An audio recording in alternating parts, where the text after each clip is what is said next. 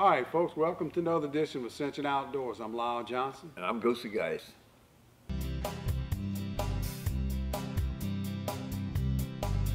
From South Louisiana, I guess I should explain. Looks like the kind of home for my kind of man. We were fishing in bayou streams and dreaming from dream to dream, flipping on what Mama Nature stored. Yeah, you won't believe the things I saw on old Lake Marapon. Mama Nature, you're gonna drive us all insane. For the rustle of their wings in that cold December wind brings me back to the banks of Marapon. Ascension Outdoors is brought to you by Lane's Jewelry and Design on New River, offering custom jewelry design along with in-house cleaning and repair. Snow's Seafood and Steakhouse on Airline Highway, serving great food since 1971.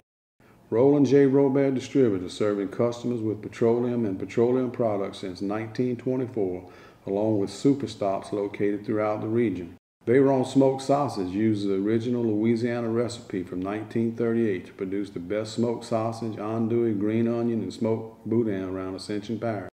See this man? He has no character. See this sausage? That's Bayron Smoked Sausage. It has character. Made with an original Louisiana recipe and slow smoked with hickory. Bayron Smoked Sausage. Sausage with character. All right, man. As always, Ascension Outdoors is brought to you by Lane's Diamond Jewelry and Design on East Ascension Street, across from New River on one side and the airline on the other side. A very good place to not only shop for your jewelry, for already made, custom made, sure, but repairs as well. Repairs, you know, do stuff to your jewelry. Cleaning. Well. That's right. And that's a good thing to do every now and then. Every now and then. So as y'all can tell, we're here at Snow's Seafood and Steakhouse. They celebrated their 49th anniversary, July 27th, and been a long-time community institution, bro. No doubt. And as you can see, they serve good food. My last meal here just a few days ago was pork chop badger on. I'm gonna tell you right now, it was good. So, what's incredible, they're still serving it through all these hard times that we're going through right exactly now. Right. Doing well, and too. They're doing a real good job. They got a big enough place to spread everybody out, and service is still excellent, man. You know, every now and then as life goes, we have to say goodbye to somebody in the outdoor community, and a lot of people we've known, that have grown older and went on to a different part of their life or afterlife, and but usually it don't hit this close to home. And so, we had the passing of your dad, Sonny Geis, and so we just take a little bit of time and honor him and his outdoor achievements, as well as being somebody we dearly love. Well, I appreciate that, and then I appreciate all of y'all that knew my dad, and he ended up being my best friend, and I've had a whole lot of good friends, you being one of them, and I've lost several, but my dad, he was the closest to me. He was a friend as much as he was a dad. I'm glad he brought me up hunting and fishing. Right. That's what we did, Daddy came up at a time when you hunt and fish to survive. To survive, that's right. And became very good at it. Years down the road, though, Lyle, as we got a little older, I guess I was in my 20s, maybe late teens. He told me one day, he said, I am now president of East Central Sportsman League and getting ready to be president of Louisiana Wildlife Federation. And we're getting ready to quit outlawing. And you're gonna listen to what I'm telling you right now, and from that day on, I started taking a different look at what we did. And he taught me how to be a conservationist. Right. Towards the end there, to take only what you need. Right. To treat all animals and people with respect by all means. Right. And to use the animals and fish that you would harvest in these years. That right there taught me a whole lot. If you was gonna kill it, and you was gonna be around him. You was gonna end up cleaning it. Right. You weren't gonna throw it out there in the sun and let the right. sun bake on it for 2 or 3 hours and all before you went done. And say, he's running. He wasn't gonna bother that. And I appreciate that venue of what he taught me about hunting and fishing as much as anything else. It became a very good conservationist. So, you know, we was talking about it a while ago, East Central Sportsman League, Right. you know, very influential with the development of that paper. That organization is, I don't know, 50, 60 years old now. Done a lot for this community. Things have changed a whole lot. So, with that being said, you know, it may not be as probable of an organization as it once was. Right.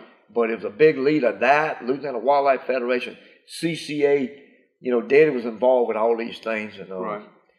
And Ducks Unlimited. Ducks Unlimited, no doubt, yeah. He's a great conservationist and a good father to me. When I tell you what, when he come around hunting fishing, and he was very good at it. Yeah. So I do miss him.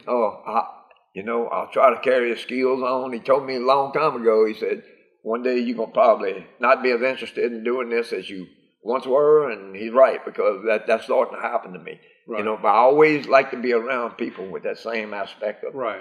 of living.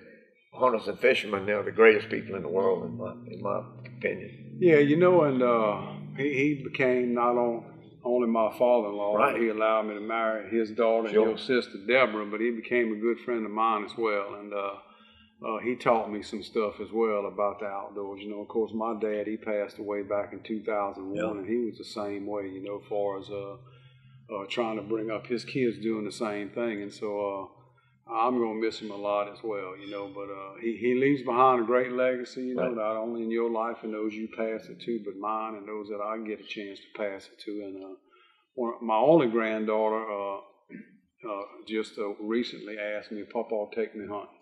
Right. And so, That's and my great. daughter, her mama wants That's me to take me fantastic. hunting. Yeah. So besides my son being involved, we're going to get some more people. That's good. Yeah. Love it. All right, so look, we got a good show for y'all folks. We went down to the Wax Lake Outlet on the Louisiana Outdoor Writers Association conference with some people from LSU. You know, it's one of the only places that Louisiana is building land because the Atchafalaya flows out there to the Gulf. And they went and showed us how they measured. Right. Very, very incredible way of creating land the way that is developed down there in the Wax Outlet, you know. It was a great experience to go down there, and then to go down there and fishing. You know, that is the tail end of the Atchafalaya Basin down in that area there. That's correct. Especially the area where we went over there fishing at.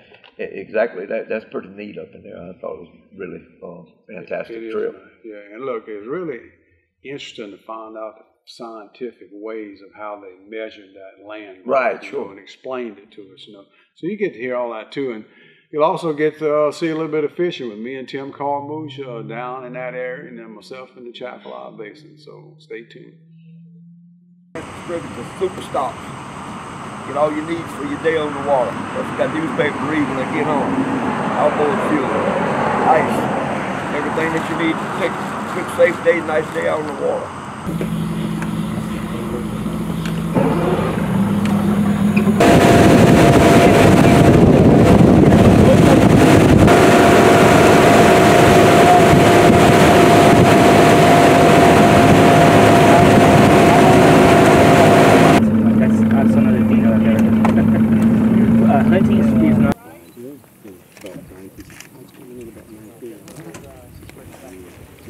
All right, where we at right now? We're at the mooring ground, right? Right here. Mm-hmm. Right there. Little clear area. They've built this up with dredge spoil and made a little bit of a camp. We call it Camp Island, actually. And so this is managed. This is part of the wildlife management area, the Wax Lake Delta Wildlife Management Area. Oh, cool.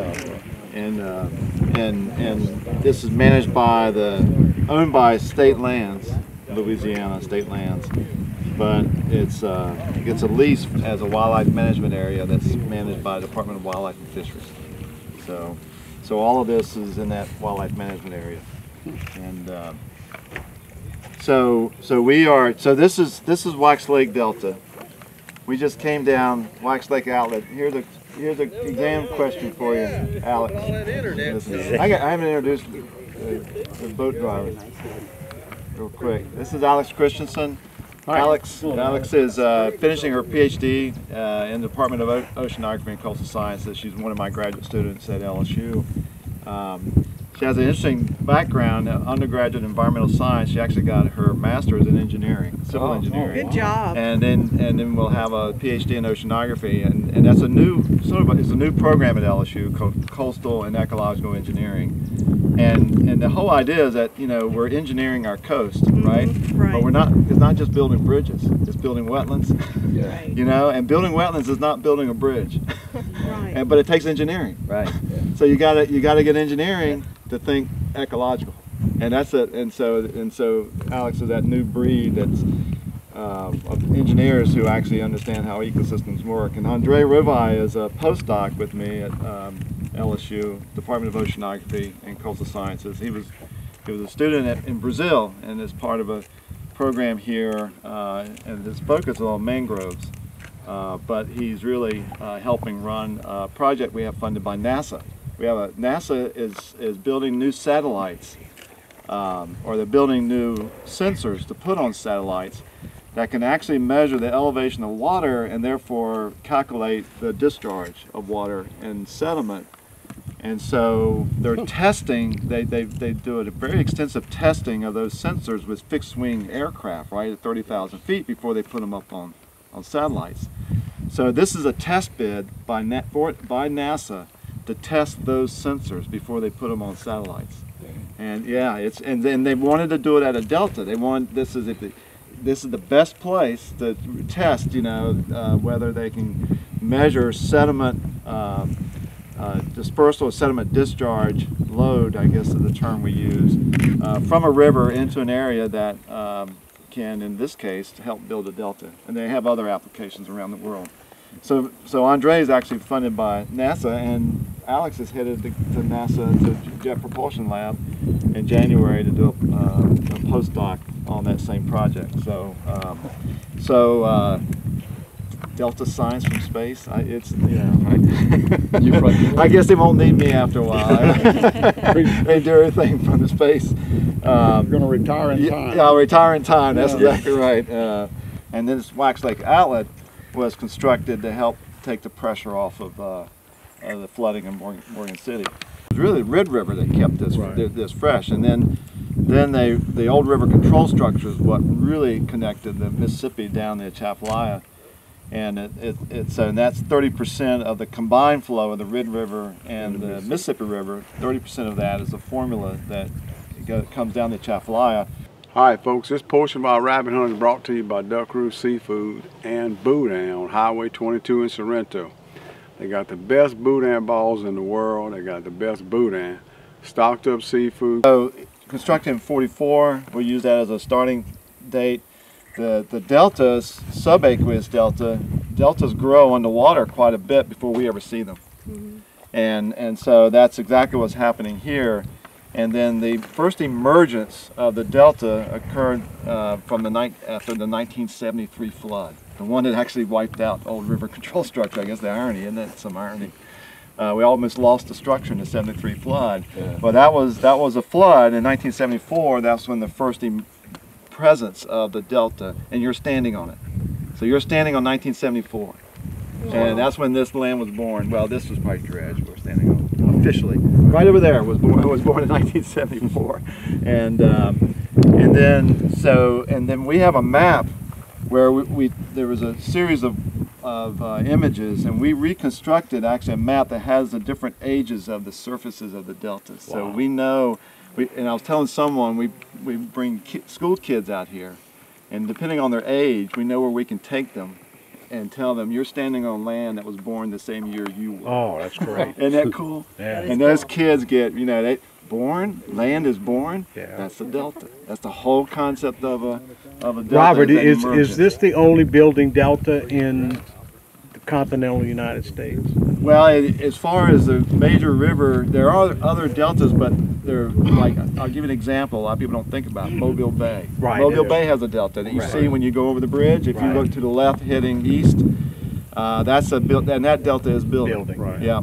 But as far as what we define this as a coastal delta. So this is the oldest, and so the age, in some respects, these are the oldest. These are what we call the bayhead. These pointed areas.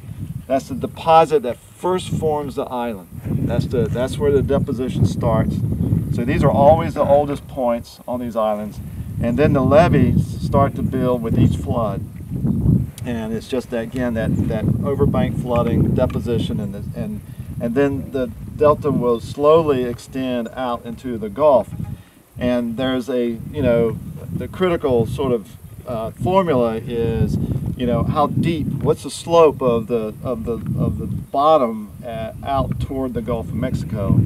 If it's very steep, then, you know, this will only extend out to so far. But if it's very shallow, then this sediment can keep migrating out and out and out. This area of the coast is very flat. When I say flat, I mean the shelf. Many of you know in fishing, I mean, this shelf goes way out. It's not like the mouth of the Mississippi. You go to the mouth of the Mississippi, you're in DeSoto Canyon. Yeah. We used to do box cores off the ship at the mouth of in DeSoto Canyon, and when we start dropping the box core off the ship, we go in and get a bowl of ice cream. Yeah, yeah. Because we know it'd be quite a while before that thing comes back up, and so that is an area where land is built, but as soon as it's built, it usually disappears, because the subsidence at the mouth of the main Mississippi River is so high that it is hard to build land that remains, and it's got a slope that you don't see the mouth of the delta of the mouth of the Mississippi River extend out because it's got that sharp slope. And it's sinking.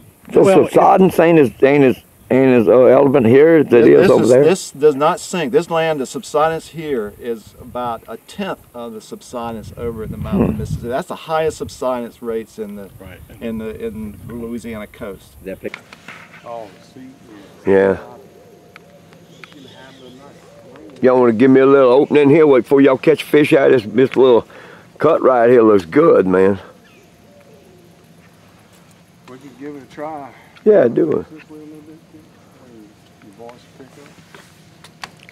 You ready? Yeah. You rolling? Yeah. All right, man. Look, we ain't picked the best day to come, huh, Tim? Yeah, sometimes you can't pick them. That's right. Anyway, we down here back close to the Wax Lake Out. I was here a few weeks ago, doing a little tour, learning how the stuff was formed and all that kind of stuff. I wanted to come back here and fish this area, so called the best person I thought I could to bring me down here and do a little fishing in a new spot for me, which is not for you though, is it? No, I typically fish this area in the spring, but I figured we got a tournament coming up, and figured I'd come give it a day or two, see what it's all about in the summer, you know. Yeah, they got a little something off the Gulf, out in the Gulf too, pushing the water up in. So we got a rainy day, a cloudy day, which clouds ain't too bad to keep it from getting too hot, but pushing the water the wrong way, so things ain't kind of working out exactly like we want them, but hey, we fishing. We fishing though, that's right. We'll be setting hook on something here pretty soon. All right, man.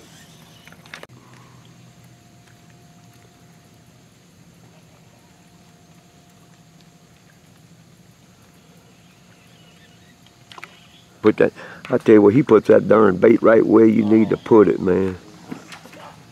Yeah, eat you up.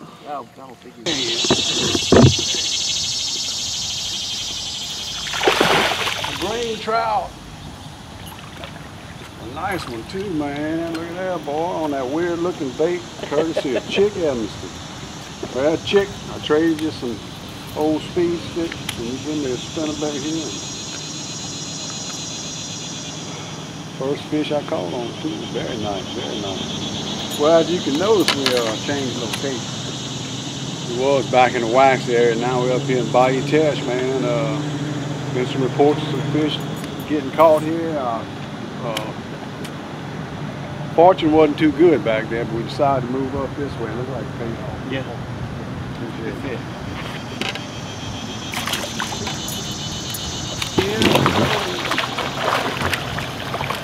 Got another green trout on the plastic.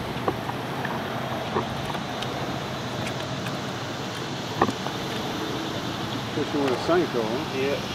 Frank.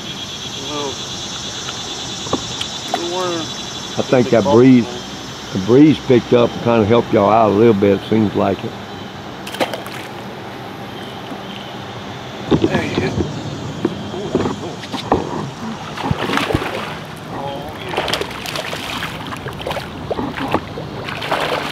Well, he ain't as big as I thought he was. You saw that? It looked like a torpedo coming through the water, bro. But that is another nice one, though. That's another beautiful fish. Right here in Bayou Test, this one come on a purple, great zoom, 7-inch worm with a twisted tail on it, bro. Yeah, you're right. Smell good and everything. Beautiful fish. More and more. Right here. So, look like we can have something to mix with some Veyron undoing. That's for sure. Check them out, Veyron sausage, y'all. And look, Veyron makes Martin sausage too. The old Martin sausage. They still make that. I don't know how many people really know that, but they do. And that was a very popular sausage in our area for a long time.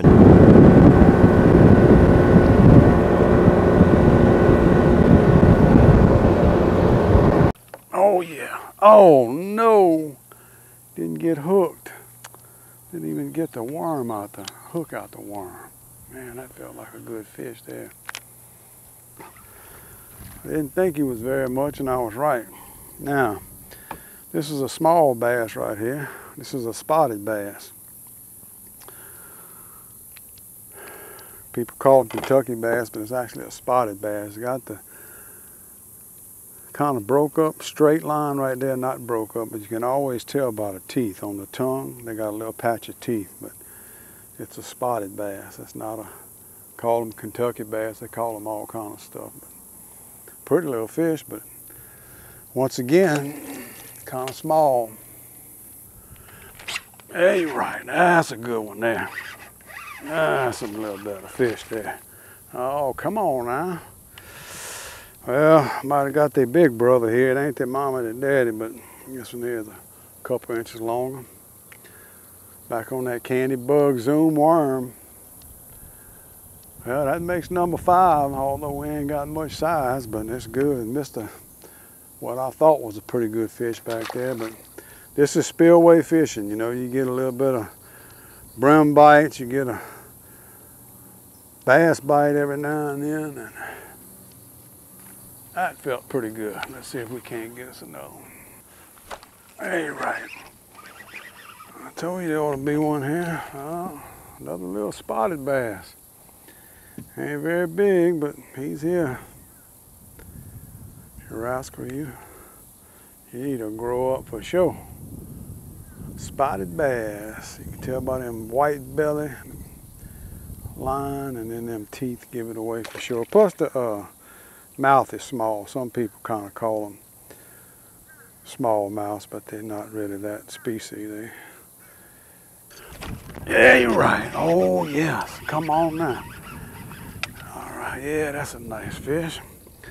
Well, I don't know if about the Farmer's Almanac or what have you, but whenever we came in this spot right here, this is the first little run out we fished at and didn't get a bite. So first throw I made in it this time, I caught a fish. He's small, but nevertheless, he is a fish. So action has picked up since we got in this area. So finally got in some good water, you know, nice, clean, stained water. We was in that clear water this morning that you could see.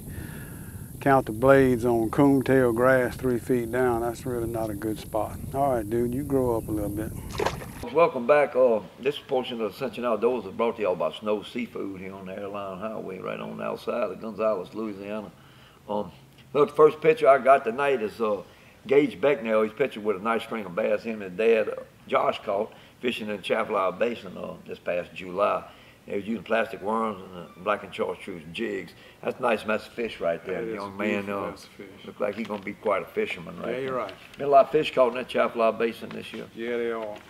All right, this picture I got right here is Brantley Babin, grandson of Craig White, holding this nice bass he caught in Gibson on July 10th, fishing with his papa and dad, Josh Babin. Trio caught this string of fish in a watermelon red wacky worm. That's a beautiful mess of fish, and that ain't bad when that young man caught right there. there. Yeah, them young boys catching some fish now. Yeah, No doubt about that right They there. do it, bro. Oh, yeah. Here's another young one right here. Well, he's 11-year-old Reeve Savoy, and he caught a nice string of panfish in Atchafalaya Basin there. It's brown and orange tube jig, kind of remind me of old Snagler salad colors, right. you know what I'm saying? The spillway, I guess the crawfish, orange and brown always Right. seems to work good in the Atchafalaya Basin for You're some right reason. about that. Anyway, they fishing 3.5 foot underwater with a cork, 20, 30 yards off the bank on suspended grass. Right. You know, a lot of times at this time of the year in particular, that Right. water starts going out in the spillway and these Right. canals and stuff. Them fish move out to the middle a lot Oh, where yeah, that water without a doubt. gets a little cooler and a little deeper exactly at. right. And then they figured that out. That's a nice mess of fish. That right is, there. sure is. All right. That's a proud pawpaw sent us this picture right here, Bert Latham. It's his 7-year-old grandson, Lucas Lee, son of Alicia and Dustin Lee, caught this nice bass fishing with a beetle spin in a pond next door to his home in West Monroe. And rumor has it, that land right there belongs to the duck commanders. Oh, really? Yeah. And so, anyway, young man, very proud of this bass right there. Oh, that's a great fish, son. Yeah, you're right. Thank you for sending your picture in. Bertie looks a lot better than you. Let's not get into that. Yeah, okay, I'm sorry. Yeah, it's a nice picture right here. And again, the fish right here look better than most of the guys in this picture. Anyway, the girls in this picture look good. Here's Ryan, Logan, and Emily Falsetto, along with David, Stacy, and DJ J-Roll. They had a 118-pound tuna, nice fish there. Some beautiful red snipe and rainbow runners. They was fishing with Mexican Gulf Fishing Company on a trip to Venice. That's back in July. Yeah. And as always, man, I've seen many a good fish hung on that board right there. Oh, you ain't kidding, man. Oh, you see some wild stuff there. That's Good the fish, catch, though, y'all. Fishing capital of the world. Oh, no bro. doubt. Yes, Yeah, that's it's awesome. fantastic. Yeah. Yeah. All right, this next picture we got right here, I'm going to tell y'all, it don't happen like this all the time. Aaron Burstall and Dylan Stafford went put in at Fred's Right. to do some jug fishing for catfish and sac-a-lait fishing at night. Yeah. And as you can see from the picture, it was pretty successful Yeah. in the catfish and the sac-a-lait. But while they were doing that, they kept seeing frogs. Yeah. And so they took upon themselves to put that in there, so they got about a sack full of frogs along with all them fish they caught. So they caught the sac-a-lait on shiners till they ran out, and then they caught a few more on jigs, and then they caught them frogs when they got done. Oh, yeah. That's Hey, a man. nice, beautiful mess. That's of youth right outdoor there. Stuff. That's right. Yeah, things like that. I used to do that myself. I had some trips like that where I tripled up on all that stuff. That Burstall boy, yeah, he's really into Oh, yeah. fishing. Yeah, he's crazy about it. He loves it. Oh, he got Yeah, it bad. he got it bad. But that's incredible right there. And look, guys, I miss them days right there. I can tell you that right now. But you need to stay up all night long and all to do that That's right right. there. That's right. I'm all right with that still. Look, here's a beautiful picture right here. That's Jackson Gotro, this young man was fishing with his dad Trey back in June in a pond by the house. He landed this beautiful bass right here using a red bug finesse worm. You know, this little guy, look at that smile on his face Oh, and I'm the way telling he's you, putting bro, that bass out there money right can't there. buy that. No, congratulations, young man. Beautiful fish. That fish is big as you. Almost. That's right. All right, our last picture for the night is a partner of ours, Joe Wiley. He caught this trophy brown trout fly fishing the South Fork of Snake River in late July in southeastern Idaho. They were fishing drift boat style, how they do, you know, put it in and go down with the current, you know, and fly fishing with a guy from Orvis from the lodge at Palisades Creek. And I'll tell you what, the guide held the fish up because that's the biggest brown trout he's ever had in his boat. Yeah. Well, that's a pretty beautiful one. fish. That's right. Snake River, that's probably where Lewis and Clark went, huh? I think so. That's right. That expedition. That's right. Beautiful fish. Congratulations, Joe. Yeah. All right, folks, look, we appreciate y'all tuning in. Thank you, Snows, for hosting us tonight. And thank you, Sonny Geis, for being a part of my life and helping me become what I am in the outdoors. Thank y'all. Thank you, Sonny Geis. I love you, man.